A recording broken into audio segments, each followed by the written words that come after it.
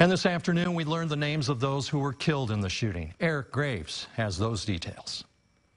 56-year-old Pedro Pineda, 37-year-old Rosa Miriam Rivera de Pineda, and 30-year-old Victor Gomez were all shot and killed yesterday at the Greenwood Park Mall.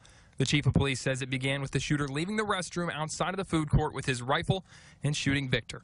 Police say the suspect then turned his attention to the food court. He then points his rifle into the food court where Pedro and Rosa Pineda were eating dinner. Police say he shot both Rosa and Pedro and then fired more rounds into the crowd, hitting a 22-year-old woman in the leg. A 12-year-old girl was also hit by a bullet fragment in her back.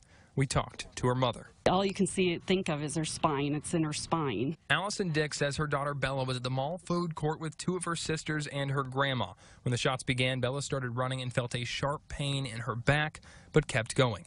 Allison remembers the moment her daughters called her after the shooting.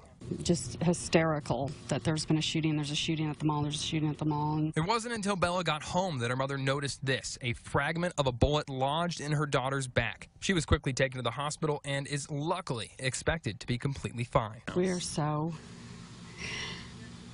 grateful. She says Bella is in good spirits today, but her whole family knows it could have been so much worse. And I feel so horrible for the people that did not get to have their family under their whole roof last night.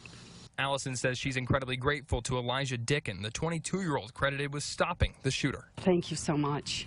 I mean, he saves countless lives. Going forward, Allison says it's difficult to feel safe no matter where you are. Nowhere is safe right now.